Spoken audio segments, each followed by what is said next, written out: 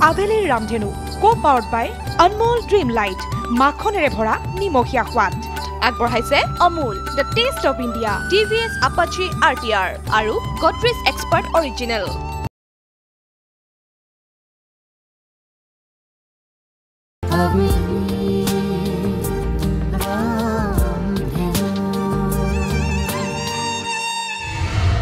মই এটা সিদ্ধান্ত লৈছো। কি সিদ্ধান্ত? তাৰ লগত সকলোবোৰ কথা খোলাখুলিকৈ পাতিম। মোৰ শেষ কথা, যদি সি আমাৰ মতত একমত নহয় তেনেহলে তাৰ পথ সি নিজে বাছি লওক, কিন্তু এইখন ঘৰত থাকি নহয়। ধুমুহাৰ হতে সাহসেৰে মুখামুখি হৈ তুমি তোমাৰ সাহসিকতাৰ পৰিচয় দিছা। মানুহ হিচাপে থকা তোমাৰ মানৱীয়তাক তুমি কাৰো ওচৰত বিক্ৰী কৰি দিয়া নাই। সেইকাৰণে কৈছো, তুমি এজনী সাধাৰণ ছোৱালী নহয়। অসাধাৰণ মই কোনোদিনে হ'ব খোজা নাছিলো, কিন্তু এতিয়া এনেকুৱা হৈ গ'ল যে মই সাধাৰণভাৱে জীয়াই থাকিব নোৱাৰা হলো। মোৰ লাইফতো তোমালোকে আজিলৈকে কেতিয়াও একো জাপি দিয়া নাই। সকলো সিদ্ধান্ত মই নিজৰ মতে লৈছো। তথাপিও তুমি দুখত থকাটো মই সহজভাৱে ল'ব নোৱাৰো। তোমাৰ সুখৰ কাৰণে মই যিকোনো ধৰণৰ কাম কৰিবলৈ প্ৰস্তুত। সেই গীতটিৰ পখিলাটোৰ পাখিবোৰৰ লয়টো এটা তাল হৈ গ'ল।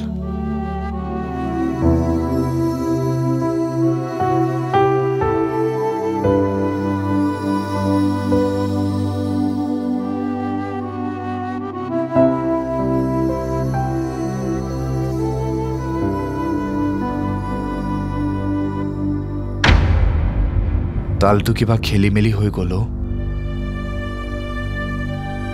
মই যেনেকৈ ভাবিছিলো সুৰটো তেনেকৈ বান্ধি ৰাখিব পৰা নাই।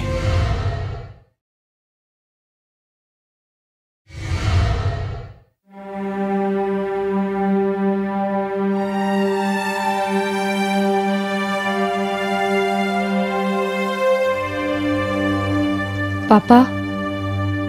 তোমাক এটা কথা সুধো। সুধা। জেমছটো তোমাৰেই মানুহ আছিলে? মোৰেই মানুহ আছিল মানে মোৰ হৈ কাম কৰিছিল। তুমি তাক কাম দিছিলা, সিমান দিনে সি তোমাৰ লগতেই কাম কৰিলে। আনকি তোমাৰ কথা মতেই ৰেখাক বিয়া কৰাবলৈও মান্তি হৈছিল। সেইবোৰ কথা দেখোন তুমি জানাই।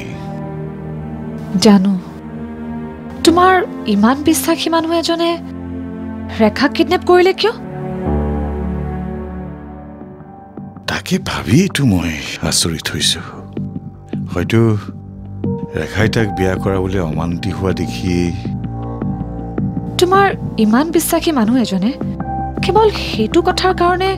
তোমাক নোকোৱাকৈ তেনেকুৱা এটা কাম কৰিব পাৰেনে? তুমি কিয় তেনেকে সুধিছা? ৰেখা বিয়া হোৱাটো তুমিও বিচাৰিছিলা? বিচাৰিছিলো, আৰু তেতিয়া হয়তো বহুত কথাই ভালদৰে চিন্তা কৰি চোৱা নাছিলো। আজি হঠাৎ ৰেখাৰ প্ৰতি ইমান সহানুভূতিশীল হৈ পৰিলা যে? পাপা,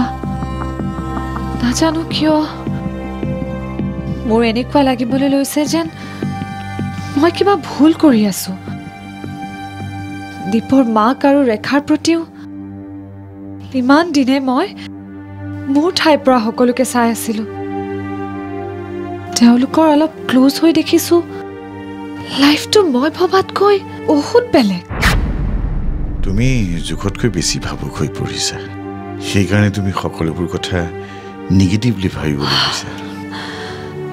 নহয় পাপা, মোৰতো এনেকুৱা লাগিছে ইমান দিনে মই থকা পজিশ্যনটোহে নিগেটিভ আছিল। এতিয়া তুমি মোকো সন্দেহ কৰিবলৈ লৈছা। এয়া কি তোমাৰ নিগেটিভিটি নহয়? আৰে মই তোমাৰ পাপা। নহয় পাপা, মই তোমাক সন্দেহ কৰা নাই, আৰু মই তোমাক কোনোদিনে বেয়া পাব নোৱাৰো। I love you papa. তোমাৰ প্ৰতি থকা তেওঁলোকৰ ধাৰণা ভুল বুলি প্ৰমাণ কৰিব বিচাৰো, কিন্তু ৰেখাৰ স্থানত থাকি যেতিয়া কথাবোৰ ভাবো তেতিয়া গোটেই কথাবোৰ খেলি মেলি হৈ যায়। আৰু তেতিয়াই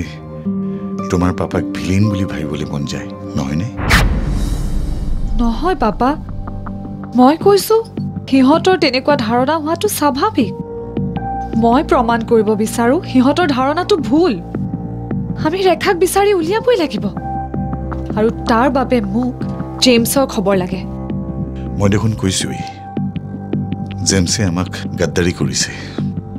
আমি তাক বিচাৰি আছো নহলেনো সি মোক ৱাৰ্নিং দি মোক চিঠি দিব পাৰে নেকি কিন্তু সি তোমাক তেনেকৈ চিঠি দিবলৈ সাহস কৰিলে কিয় আচলতে ৰেখা আৰু সি মিলি আমাক ব্লেকমেইল কৰিব খুজিছে কিন্তু তোমাৰ গাত যে দুখ নাই সেয়া আমি প্ৰমাণ কৰিবই লাগিব মুঠতে যিকোনো প্ৰকাৰে আমি ৰেখাক বিচাৰি উলিয়াবই লাগিব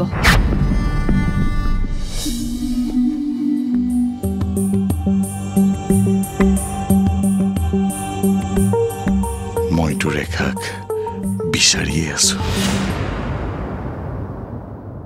ৰেখা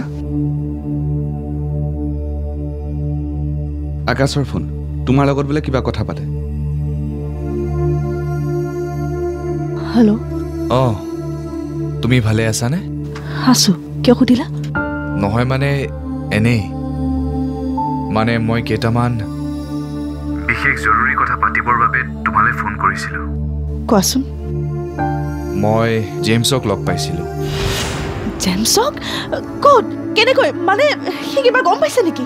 গুৱাহাটীতে পাইছিলোঁ তেওঁ পলাই ফুৰিছে কিন্তু তোমাক বিচাৰি উলিয়াবৰ বাবে যথেষ্ট কষ্ট কৰিছে তুমি কিবা ক'লা নেকি তাক লগ পালা কেনেকৈ মানে তাৰ সৈতে কিবা কথা পাতিছিলা নেকি পাতিছিলোঁ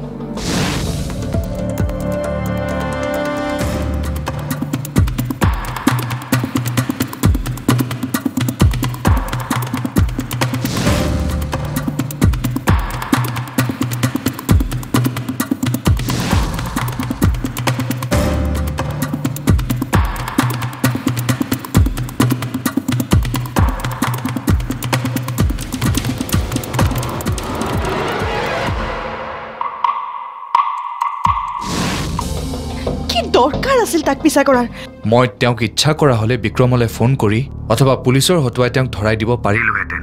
কিন্তু তোমাৰ কথা ভাবিয়েই সেইবোৰ একো নকৰিলোঁ মই ইনফেক্ট তেওঁক বুজাবলৈ চেষ্টা কৰিছিলোঁ যে তেওঁ যদি আমাৰ পৰিকল্পনাৰ দৰে ৰাজসাক্ষী হয় তেন্তে তেওঁ বাচি যাব মোৰ ভাৱ হৈছিল যে তেওঁ কথাটোত মান্তি হ'ব আৰু মোলৈ ফোন কৰিব তুমি মিছা মিছি এইবোৰ কি কৰিছা নহয় মই ক'ব খুজিছোঁ যে আজি তেওঁ মোলৈ ফোন কৰিলে আৰু মই লগ পাবলৈ গ'লোঁ তুমি মোৰ কথা জানা বুলি গম পালে সি যিকোনো কাম কৰিব পাৰে মই এটা কথা বুজা নাই তেওঁ তোমাক যথেষ্ট ভাল পায় কিন্তু তুমি তেওঁৰ পৰা আঁতৰিব বিচাৰিছা অথচ মই তেওঁক কিয় ভাল পাওঁ বুলি কওঁ সেইটোৱেতো সেইবোৰ মোৰ পাৰ্চনেল কথা প্লিজ আগতে মোৰ কথাকেইটা শুনি লোৱা তেওঁ ৰাজসাক্ষী হ'বলৈ মান্তি হৈছে মাত্ৰ তেওঁ তোমাৰ এড্ৰেছটো জানিব খুজিছে আৰু মোক তেওঁ তোমাক লগ পোৱাই দিবলৈ জোৰ কৰিছে এইবোৰ কথাৰ মাজত তুমি আৰু নোসোমাবা আৰু এটা কথা তুমি মোক যথেষ্ট সহায় কৰিলা তাৰ বাবে ধন্যবাদ কিন্তু তোমাৰ পৰা মই আৰু সহায় নিবিচাৰো এতিয়া মই যি কৰিম নিজে কৰিম তুমি ৰেখা এইবোৰ তুমি কি কৈছা মই তোমাৰ ভালৰ বাবেইতো প্লিজ মোৰ ভাল আৰু তুমি চিন্তা নকৰিবা তুমি তোমাৰ ভাগে জীয়াই থাকা আৰু মোক মোৰ ভাগে জীয়াই থাকিবলৈ দিয়া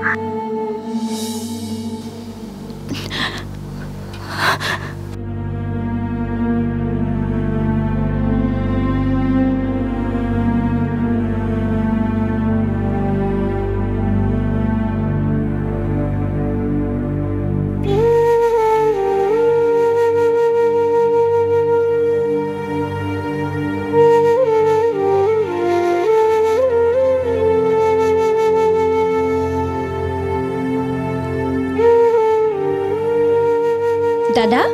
তোৰ হৈছে কি একো হোৱা নাই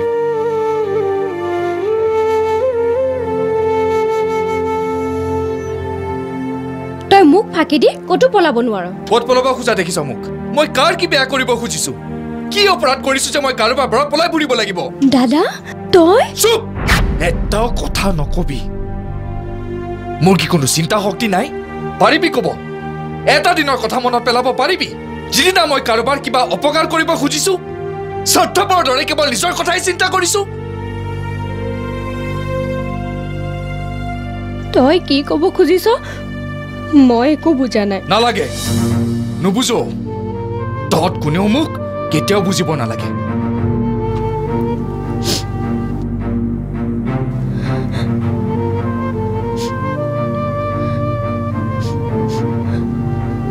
ৰহ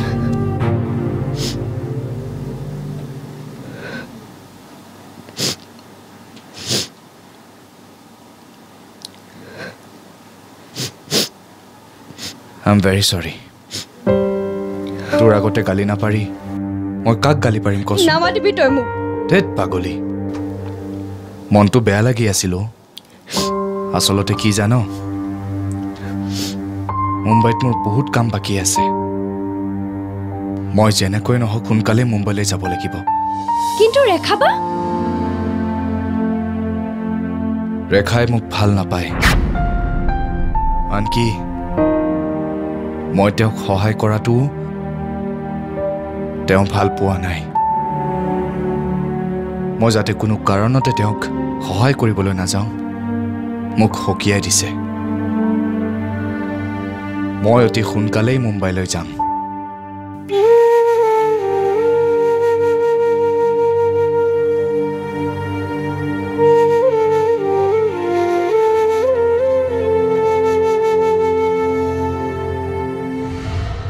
মই এতিয়া বুজি পাইছো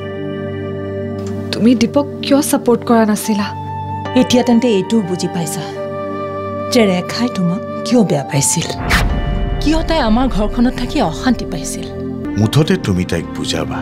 তাই যেন এইবোৰ অদৰকাৰী চিন্তা মনৰ পৰা উলিয়াই দিয়ে তাই এতিয়া ডাঙৰ ছোৱালী কোনটো ভাল কোনটো বেয়া তাই নিশ্চয় সেইটো বুজি পায় মোৰ শেষ কথা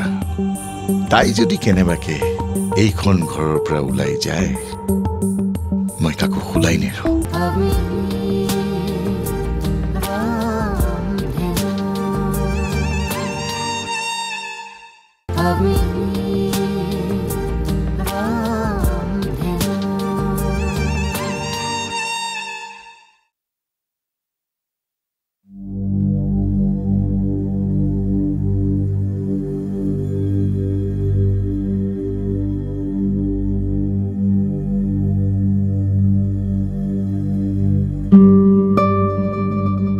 মামা ৰেখাহতে ভবাৰ দৰে আমাৰ পাপা কি সঁচাকে এজন বেয়া মানুহ মানুহৰ ভাল বেয়া বিচাৰ কৰা যায় তেওঁৰ কৰ্মৰে পাপাই জানো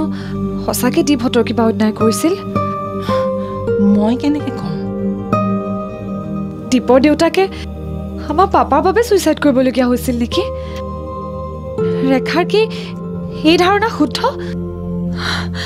অসম্ভৱ মই মানি ল'ব নোৱাৰো মই কৈছো নহয় মোক সেইবোৰ নুসুধিবা সেইবোৰ কথাৰ সঠিক উত্তৰ মই দিব পাৰিম জানো মামা কাৰোবাক হেৰুৱাটো ইমান কষ্টকৰ বুলি মই আগতে কেতিয়াও ভবা নাছিলো তুমি এতিয়াও কাকো হেৰুৱা নাই জান মই ইমান সৰু ছোৱালীও হৈ থকা নাই যে হাতত থকা খালী পেকেটটোলৈ সান্তনা লভিম ইয়াত থকা সকলোবোৰ মোৰ বুলি তুমি দীপনক বুজোৱা তুমি ঠিকেই কৈছিলা মামা তেওঁ বৰ উচ্চাকাংক্ষী এতিয়াও হয়তো আন কিছুমান উচ্চাকাংক্ষাত অন্ধ হৈ আছে মানুহৰ উচ্চাকাংক্ষা থাকিব লাগে কিন্তু যি উচ্চাকাংক্ষাই মানুহক মানুহৰ শাৰীত নাৰাখি পশুৰ শাৰীলৈ নিয়ে তেনে উচ্চাকাংক্ষা বহুত বেয়া মই বুজিছো মামা কিন্তু মই ইমান সহজে হাৰ নামানো চোৱাচোন দীপে নিজৰ স্বাৰ্থৰ বাবে নিজৰ মাকক বৃদ্ধাশ্ৰমত ৰখাৰ কথা কয় এনেকৈয়ে তেওঁ নিজৰ স্বাৰ্থৰ বাবে এদিন নিজৰ ঘৰখনৰ সকলো আকাংক্ষা ভৰিৰে মোহাৰি তোমাক বিয়া কৰাই শিয়ালৈ থাকিবলৈ গুচি আহিছিল প্লিজ মামা আৰু নকবা মই এতিয়া বুজি পাইছো তুমি দীপক কিয় সাপোৰ্ট কৰা নাছিলা এতিয়া তেন্তে এইটোও বুজি পাইছা যে ৰেখাই তোমাক কিয় বেয়া পাইছিল কিয় তাই আমাৰ ঘৰখনত থাকি অশান্তি পাইছিল বুজিছো মই দীপৰ মাককো লক্ষ্য কৰিছো মই তেওঁক যিমানেই গুৰুত্ব দিবলৈ চেষ্টা নকৰো কিয় তেওঁ এইখন ঘৰত কেতিয়াও কমফৰ্টেবল ফিল নকৰে সেয়াই হয়তো আত্মসন্মান আৰু মামা মই সেই আত্মসন্মানৰ কথা ভাবিয়ে তোমাক এটা কথা ক'ব খুজিছো কথা তেওঁক লৈ প্ৰয়োজন হ'লে মই আন ক'ৰবাত থকাৰ কথা ভাবিছো কি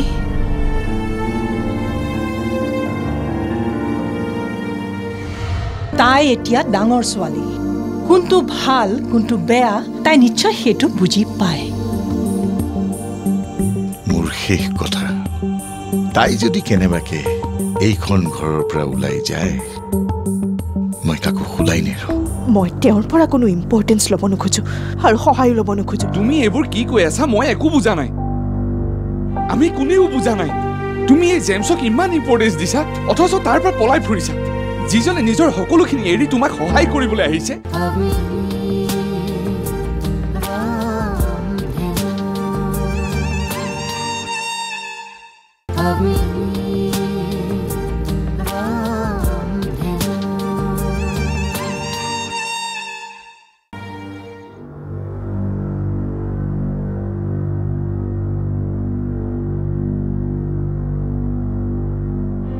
আপুনি এইখিনি সময়ত ঘৰত কিয় মই ঘৰত থাকিব নোৱাৰো কিয় নোৱাৰিব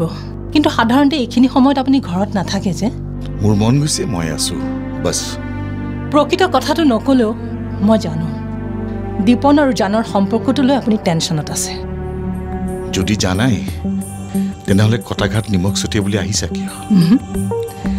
ঘাঁ কেনেকৈ নলগোৱাকৈ থাকিব পাৰি সেই বিষয়ে বহুতবাৰ আপোনাক আগতে সতৰ্ক কৰি দিছিল কিন্তু ঘাঁ লাগিল এতিয়া তাত নিমখ ছটিয়াই মই শান্তি পাম বুলি নাভাবিব মই নিজেও চটফটাই আছো হ'ব হ'ব এতিয়া তোমাৰ ভাষণ বন্ধ কৰা ৰশ্মিয়ে তাক একো কৰিবলৈ মানা কৰাৰ বাবেহে মই এতিয়ালৈকে মনে মনে থাকিব লগা হৈছে কিন্তু সি বুজা নাই সি কি কৰিবলৈ কৈ আছে কাক জোকাই লৈছে আৰু জানে কি কৰিব বুলি ভাবিছে আপুনি তাইৰ একো বয়স হোৱা নাই দৰকাৰ হ'লে বেলেগ ল'ৰা চাই বিয়া দিব মোৰ বোধেৰে গাড়ী সলোৱা দি তাই লাইফ পাৰ্টনাৰ চেঞ্জ কৰিব নোৱাৰিব তুমি যা তা কথা কৈ তাইক উচতাই নল'বা মই একো কোৱা নাই কিন্তু তাই কি কৈছে জানেনে তাই শাহুৱেকক লৈ এইখন ঘৰৰ পৰা আঁতৰি গৈ বেলেগে থকাৰ কথাহে ভাবিছে কি তাই এইটো কথা ভাবিলে কেনেকৈ আনকি তাই এনেকৈও কৈছে যে ৰেখাক তাই যিকোনো প্ৰকাৰে বিচাৰি উলিয়াবই এইবোৰ চব তোমাৰ কাৰণে হৈছে মোৰ কাৰণে দীপনৰ সৈতে তাই সম্পৰ্কটো গঢ়িবলৈ মই আপোনাক জোৰ দিছিলো নাই দিয়া কিন্তু এতিয়া ৰশ্মিক মোৰ বিৰুদ্ধে তুমি যিটি কথা কৈ উচতাই আছা আপুনি তাইক সোধক মই কি কৈছো তাইক আপুনি কি বুলি ভাবে তাই মোৰ ছোৱালী নহয় তাই শাস্তি পালে মই ভাল পাম মুঠতে তুমি তাইক বুজাবা তাই যেন এইবোৰ অদৰকাৰী চিন্তা মনৰ পৰা উলিয়াই দিয়ে তাই এতিয়া ডাঙৰ ছোৱালী কোনটো ভাল কোনটো বেয়া তাই নিশ্চয় সেইটো বুজি পায় মোৰ শেষ কথা তাই যদি কেনেবাকে এইখন ঘৰৰ পৰা ওলাই যায় মই কাকো শুলাই নেৰো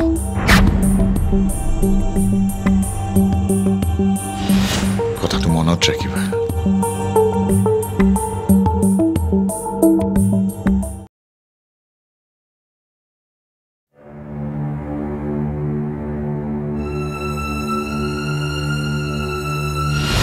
তুমি মোক বন্ধু বুলি ভাবিব নোৱাৰানে কিহৰ বন্ধু আপুনি আমি থকা ভাড়া ঘৰৰ মালিকৰ পুতেক তাতকে বেছি আমাৰ মাজত কি সম্পৰ্ক আছে শুনক মোৰ কথা ভাবি ভাবি শুব নহয় মানে মই দি পঠোৱা ঔষধ ৰাতিপুৱা খালী পেটতে পালে আৰু ৰাতি খাই উঠি পালে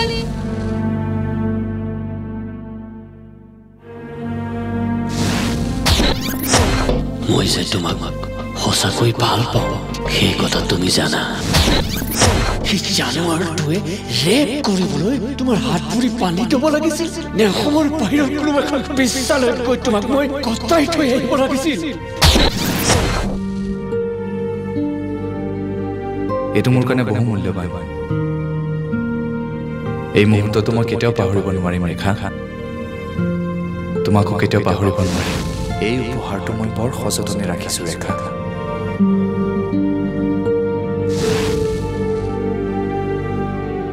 কথাতে কয় প্ৰত্যেক সৃষ্টিৰে আঁৰত এগৰাকী নাৰী থাকে সেইগৰাকীও তেনে নাৰী নহয়তো হয় এগৰাকী নাৰী যি নাৰীয়ে মোৰ জীৱন সংগ্ৰামত যুঁজিবলৈ মোৰ মনত সাহস দিছিল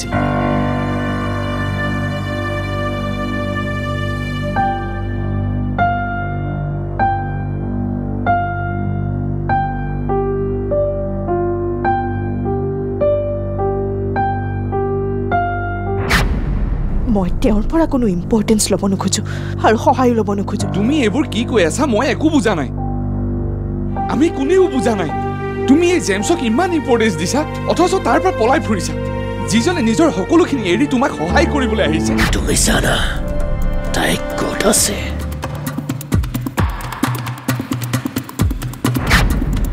তুমি জানা নহয় তুমি জানা জানা চোৱা তেওঁ মাজে মাজে মোলৈ ফোন কৰে কিন্তু ক'ৰ পৰা কৰে মই নাজানো মুঠতে যেনেকেই নহওক তুমি তাইক মোৰ ওচৰলৈ আনি দিবই লাগিব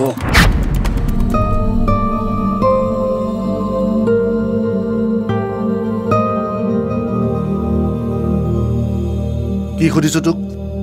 মুখেৰে নামাতা কিয় নহয় মানে দেউতা তেওঁ মোৰ লগৰ ল'ৰা তোৰ লগৰ ল'ৰা এটাই আমাৰ ড্ৰয়িং ৰুমত বহি কথা পাতিবলৈ সাহস গোটাব নোৱাৰিলে কিয় Abelir Ramdhenu, co-powered by Anmol Dream Light, মাখনেৰে ভৰা নিমখীয়া সোৱাদ আগবঢ়ালে Amul, the taste of India, TVS Apache RTR আৰু Godrej Expert Original